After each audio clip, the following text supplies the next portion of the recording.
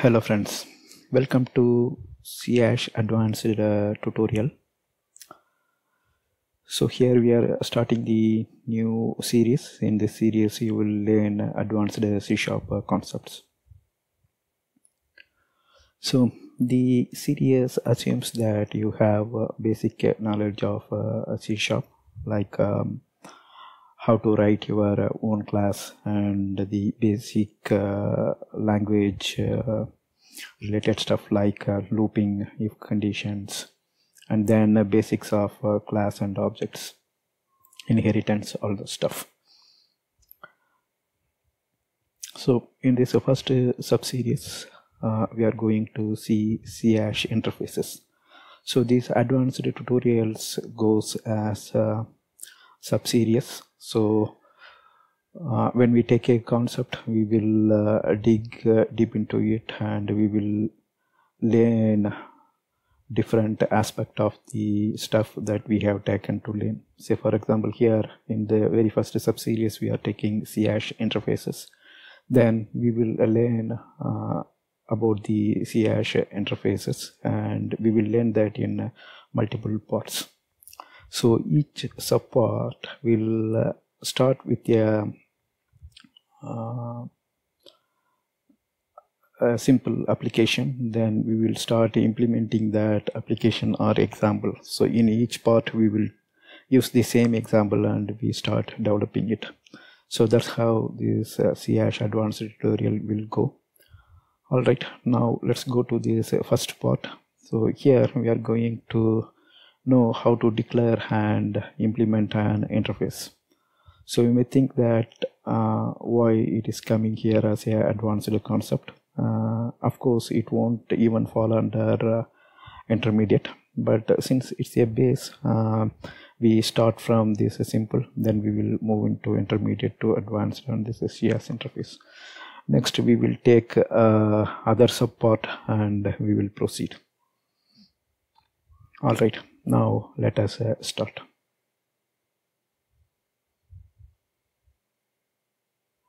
So first let us see how we declare an interface.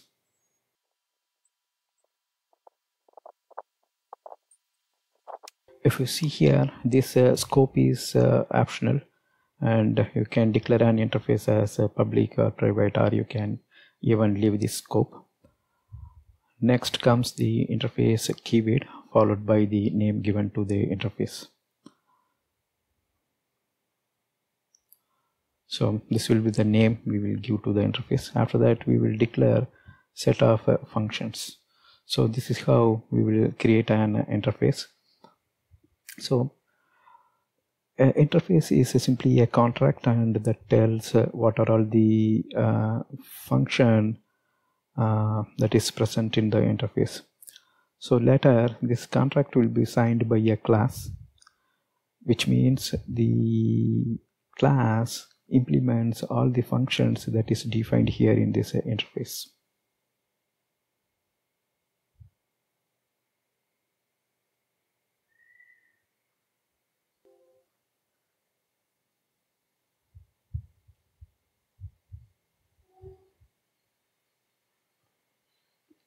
So next, a class will be created and that class will implement the interface. So developer, just by looking at the class itself, they know what are all the function offered by that class. Say for example, so this will be the class, and this class, let's say it implements the interface. When we go to the Visual Studio demo, that time we will see how to implement an interface.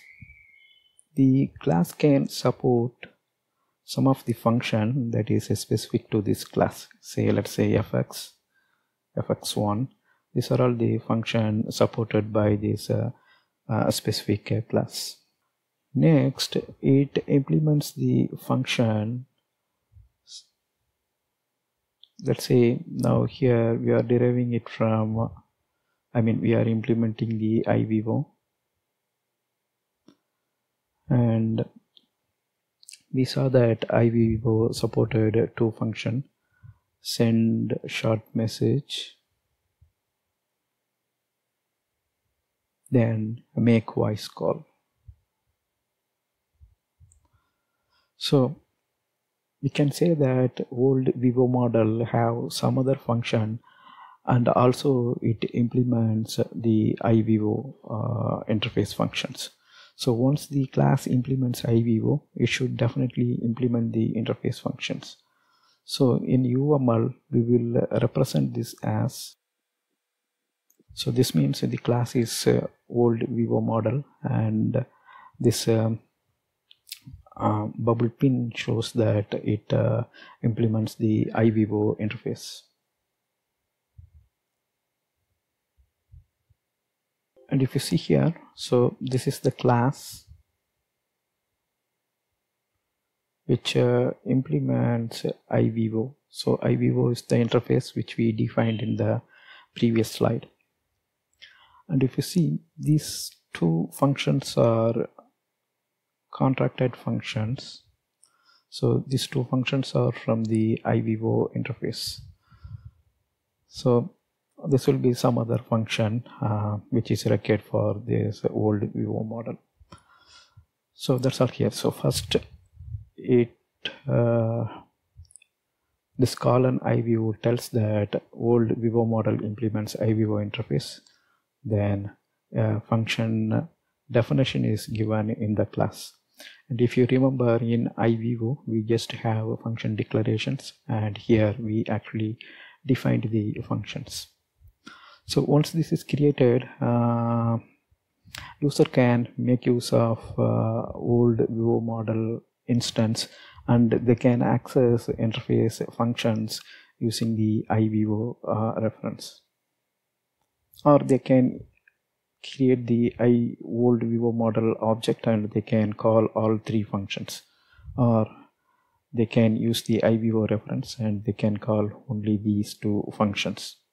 With this iVivo interface reference, they cannot call this other internal function, so they can call only the functions that is exposed by iVivo. Alright, now we will go to Visual Studio and see how we create these two classes. If you see,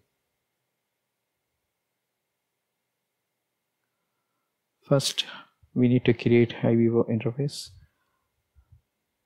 After that, we will create old Vivo model, then we will start implementing. Now it's demo time. We will go and implement this.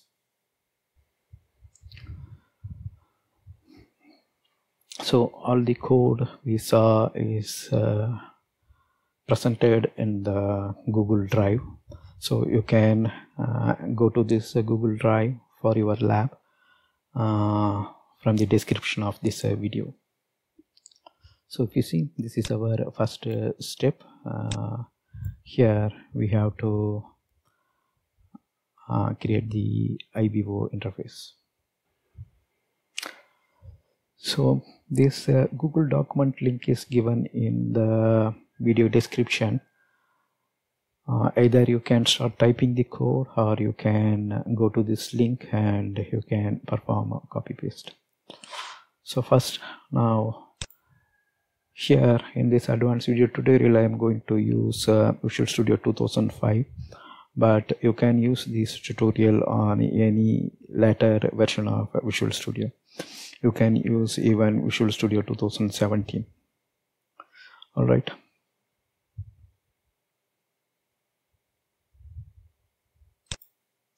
Let me open Visual Studio 2005.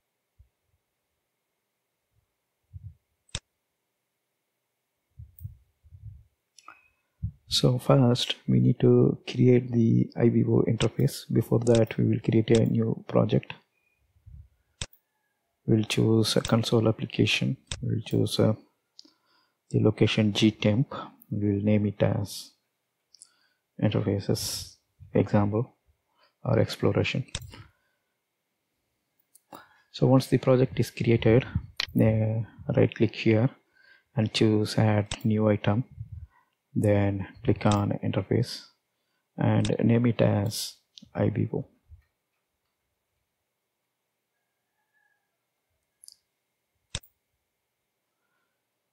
here name it as public, then define the interface functions.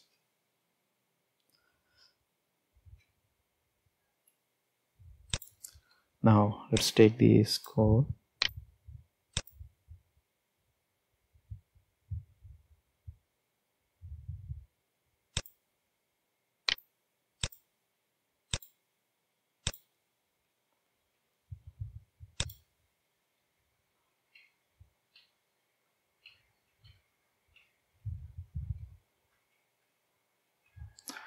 So we created our interface. Next we will create the class, and if you see, the interface is supporting two functions. So the interface is iVivo, so it's just a phone model, Vivo model, and let's say this old Vivo model, and that supports two basic functions. One is sending a SMS, send short message, then make voice call.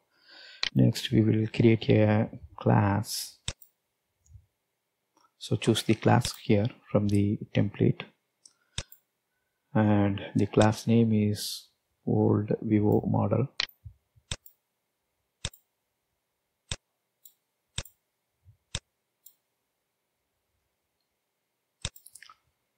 So this will create a class for us.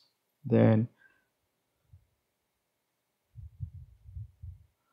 we need to implement iVivo. Since we already defined iVivo, once I click specify I, it shows the interfaces here through the IntelliSense. So I'm just browsing the list, or I can type V also, it will show iVivo.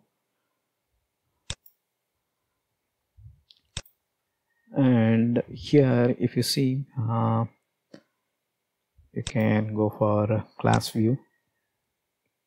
The class view shows iVivo interface. Once you click here, you can see the two methods that needs to be implemented here. So we need to implement make voice call, then send short message.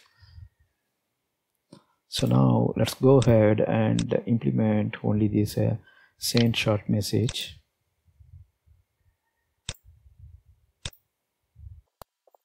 So at this stage, if I try to go for build solution, it throws error stating that interface old model does not implement interface member make voice call. So here is the make voice call.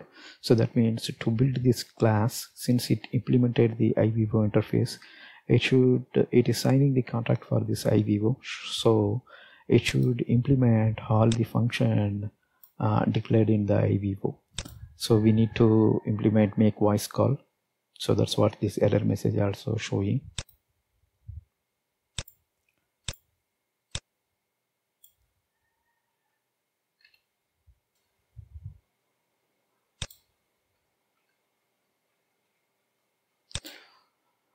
So once we implement this, and if I rebuild, so that error is gone. That means this class is satisfied all the contract. So now it exposes the iVivo interface functionality, and if you need, you can put. Okay, now we will implement some other function which is not part of the contract.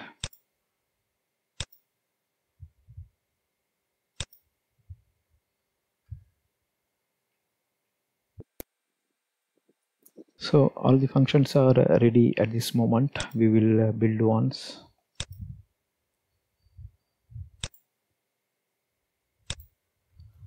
So the build is succeeded.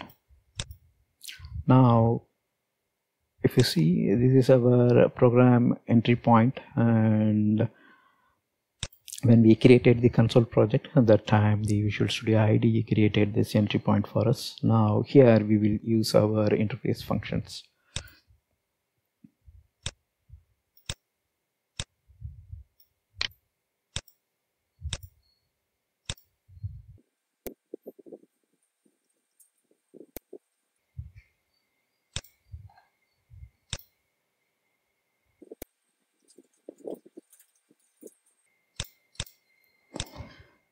And if you see here in the right hand side, we are actually creating the object for old Vivo model. So we are creating object for this. Then we use iVivo reference. So Vivo old phone, this is the reference name, but it's a type. If you see, it's iVivo. So now through iVivo you can call only the function that is exposed by this interface. If I put a dot, you can see we have make voice call, send short message. Let me click on this old Vivo model and you can see there are 3 methods over there. Other internal function, and if you see, that's not here, the other internal function.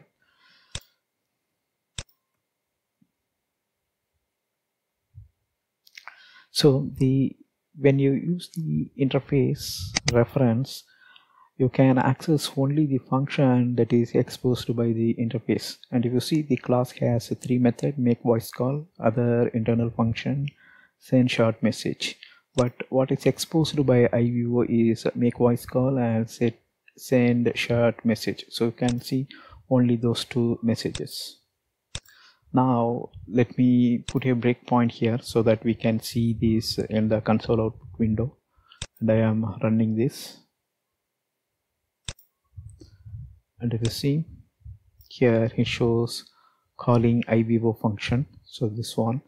Then make voice call, so this message is from our interface function. Then send SMS, this is also from our interface function. So the class, since it implemented iVivo, can access the 2 functionality. One is sending the SMS and another one is making the voice call.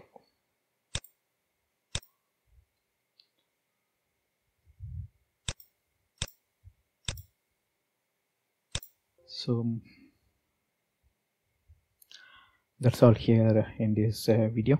Thank you for watching. Bye.